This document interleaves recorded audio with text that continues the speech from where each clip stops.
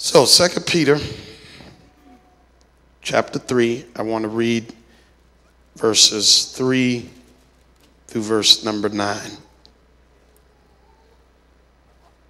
for about 15, 20 preacher's minutes.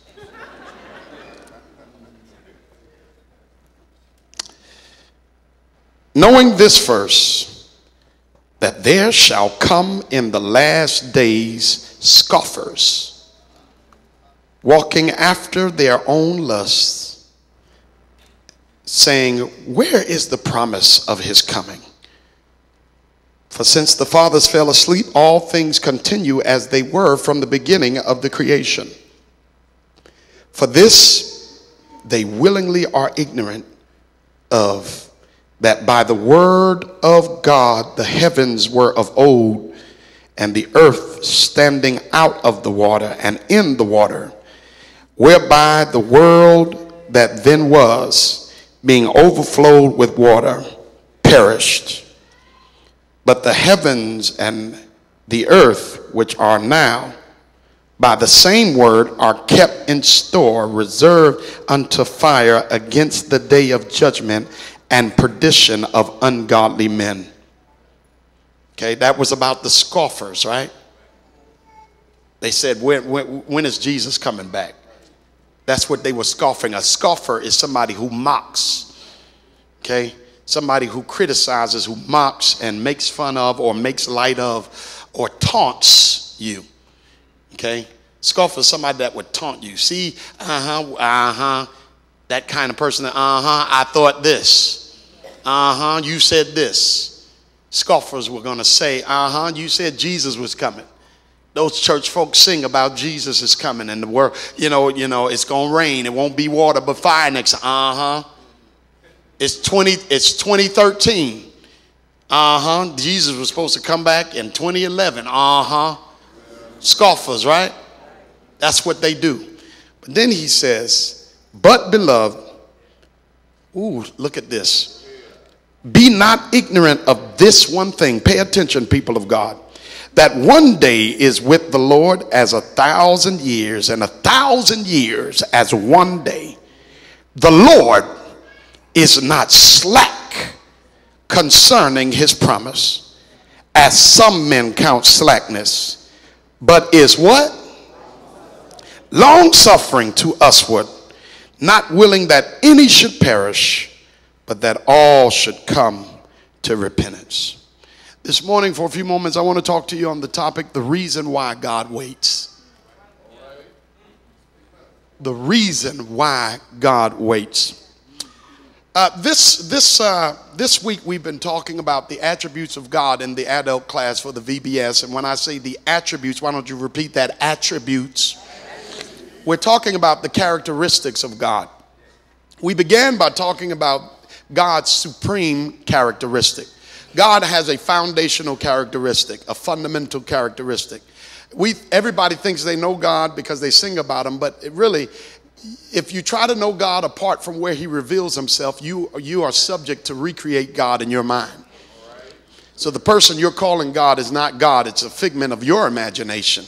So you can make your God do anything and say anything and be anything you want him to be, if you try to know who God is apart from where he reveals himself. In other words, God shows us who he is in his word. If you try to know who he is without the word, you subject God to your human imagination. And that's why there's some people that believe that God accepts anything, because they didn't get that from the God in the Bible, because the God in the Bible tells you who he is and he tells you how he is. His supreme fundamental characteristic, the supreme fundamental characteristic of God is love. And write that down. Write that down. The supreme characteristic of God is love. Okay? We tend to look at God's ability as his supreme characteristic, and we confuse God's ability or capability with his characteristics. But there's a difference between God's ability and his character. There's a difference between ability and character. Just because you play basketball well doesn't mean you're a nice person. It's very possible to preach well and be a nasty person. Character and ability are not one and the same. As a matter of fact, the majority of people that we admire because of their ability are afraid for us to get to know them because we might find out that their character is incongruent with their ability. Meaning they can do this very well, but their attitude stinks. Have you ever met anybody who had great ability but poor character? They do it well, they sing well, they preach well, they dance well, they do whatever well, they talk well, they're very skilled in their trade, but when you get to know them up close and personal, they lack integrity, they lack values, they lack goodness, they lack morals. So we tend to look at God's ability and sum up who God is based on what he can do, but it's not about, we don't worship what God can do. Do you understand this? God is good, but we don't worship what he can do. Okay? And some of us need to check our worship because we spend a lot of times worshiping what God does. We're not supposed to worship what he does. We're supposed to worship his character. And so that being said, there are a lot of us that know a lot about what God does, but really have low respect for his character and more respect for what he does. And his supreme character is love. God is love. 1 John chapter 4, verses 7 and following, he says, God is love. He that loveth is of God. So this means that a person who says they are of God, that they have God living in them, can't be a hateful person because God is love. You can't say you have God and you have a characteristic that's incongruent with his character. Okay? The first thing God is love. Love is the motivation for everything he does. Everything he does. Love is the foundation. For God so loved the world that he gave. Okay? So we talked about God being love, and if we're children of God, we're going to have the love of God. Okay? The love of God is an unconditional love. Okay? There's a whole lot of conditional love going on in churches. Conditional love. We love people based upon how they are. And then when something happens to them, we start acting funny with them. Then we hold our love for ransom. And in order for you to get my love, you got to act the way I want you to act. And if you don't act the way I want you to act and say the words I want you to say and do what I want you to do and hang out with who I want you to hang out with, I'm going to withdraw my expression of love to you. That is not of God, people. That is not of God.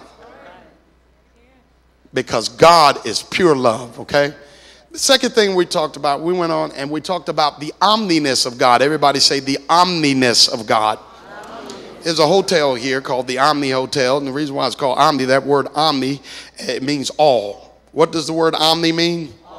The allness of God. God is everything. He's all everything. God is everything of all that he is and all of everything that he is.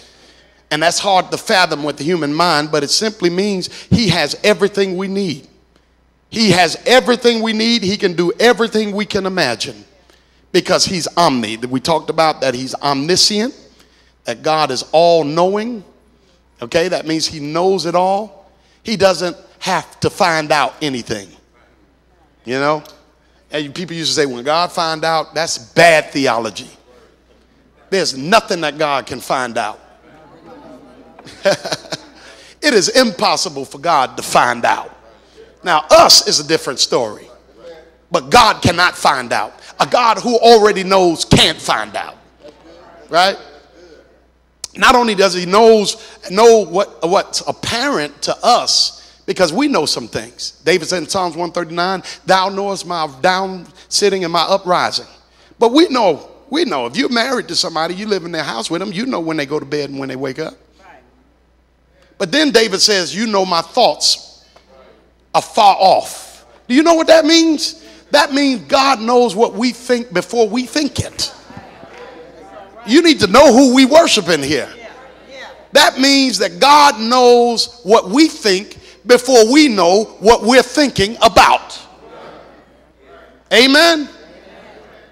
That means God knows that at 11:45, some of y'all are going to be thinking about which restaurant you taking your daddy to. He already knows. Okay? Because he's omniscient. That's the omniness of God. He's not only omniscient, but God is omnipresent. He's everywhere. He's everywhere. Now, we you know, people say that and we minimize that, but I don't know if we understand that. That means that he sees who's breaking in your car right now. Because he's in here and he's at your car. Don't move, anybody. That was just an example. Just an illustration. Right? But it also means that we shouldn't have to worry about anything. Wherever we're going, he's already there. And let me say something about the omnipresence of God, because some of us act a little sterile as Christians. And we say, I'm not going to go over there. I'm not going over there. I'm not doing that because that's nothing but God. You know, there ain't no God over there. And some of us, you know, well, I'm having somebody, we won't go to birthday parties. I don't know what they're going to be doing. And I'm a Christian and that and that, the other. Let me tell you something. God is at that party. God was at the club last night. Some of y'all looking like, oh, is he blaspheming? No, I'm not blaspheming. I know God was at the club right now because he had to protect you last night while you were at the club so that you can leave the club and be here this morning to fill out a card.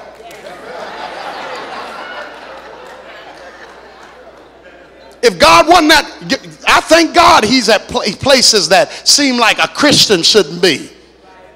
Because you got kids that go to those places and you want a God that can protect your kid when he's at home with you and protect your kid when they doing something they ain't got no business doing.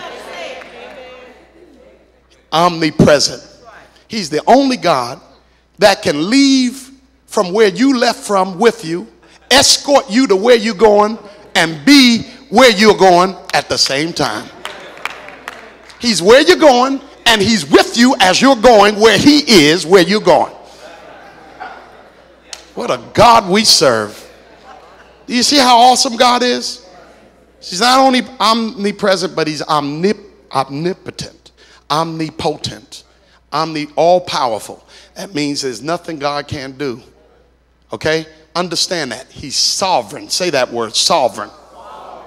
That means that God has carte blanche to do whatever he wants to do. Are you understanding? And if he chooses not to do something, or if there's something he can't do, it is because he subjected himself to not being able to. Like God can't lie. But it's not that he can't lie because of ability. He can't lie because he's subjected himself to truth. And his nature is against untruth. Are you understanding this? He's sovereign. He can do whatever he wants to do. That's why we need to get out of God's seat and stop trying to play God and determine who's going to heaven or not. Heaven ain't yours. You don't know. You don't know. You're not omniscient. You're not omnipresent. Amen. Everything under the ground is God's business.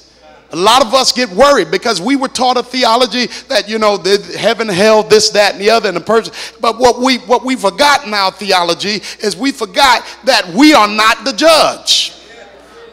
God is not going to call for a committee on that last and final day to come and determine who enters into the pearly gates. It is not your decision. God knows. God knows. And whenever we learn to get out of God's seat and let him be judge and understand that he's omniscient, omnipotent, and omnipresent, then we'll stop worrying about who else is going to make it and try to make heaven our home. Okay? That's the omniness of God. And then we talked about the long suffering of God. We're going to come back to in just a moment and just give some details on that. And then we talked about the faithfulness of God. God is faithful. Everybody say God is faithful. God is faithful. You know, the Bible says that God is faithful and just to forgive us our sins, to cleanse us from all unrighteousness, that he's faithful. He will not allow us to be tempted above that which we are able to bear, but will with the temptation make a way of escape so that we can bear it, right? That the faithfulness of God is simply the integrity of God. All of us like people who have integrity. We do. Especially when it comes to money. Are you right? Man, if I came to you and I said, man, you know what? I've been seeing you and your wife here. On Tuesday, I'm going to give you $1,000. I'm talking about them, and some of y'all getting excited right now. I'm talking about them. Them. And it's just an illustration. If you know I'm the type of person, If you know I'm the type of person